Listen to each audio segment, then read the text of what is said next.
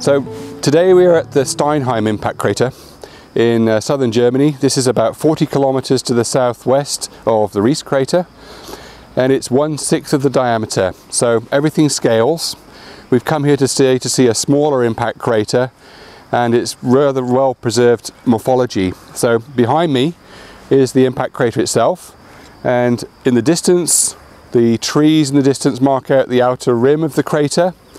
And in the center of the crater structure is an uplifted mound about 50 meters high, which represents the deformation caused by the impact crater itself.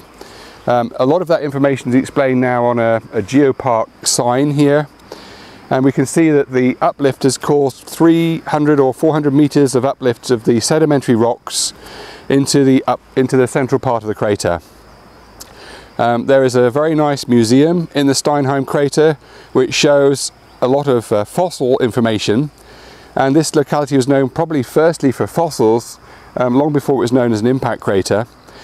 It was known for a long time that it was a circular lake, and the lake gave rise to lots of calcareous deposits, reef deposits around the central part, and an abundance of wildlife, including a lot of carnivores, also rather delicate preserved fossils, a lot of shells and fish. And at the time, shortly after the impact crater, 14.7 million years ago, this must have developed into a lake which was a precious resource of water in an otherwise fairly dry area. So the idea is that animals came to this region to drink the water, presumably, and hence carnivores developed an ability to attack those things.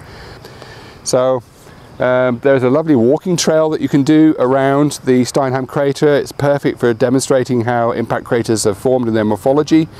Close up you can find shatter cones here to collect some of the key indicators that an impact has taken place, and the museum itself offers a place to go for refuge and to see some of the better specimens that have been collected here over the years. As you come into the impact crater, the main road in comes past a very good exposure of a cross section through an impact crater wall. And that's part of the lower part of the hill we're standing on here.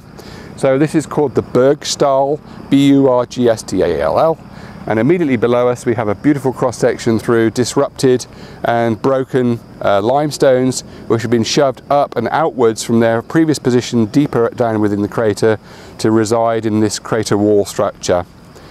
And those include remnants of shatter cones again, and shocked quartz is the other thing which occurs here in abundance, which has been found in drill cores in the center of the crater.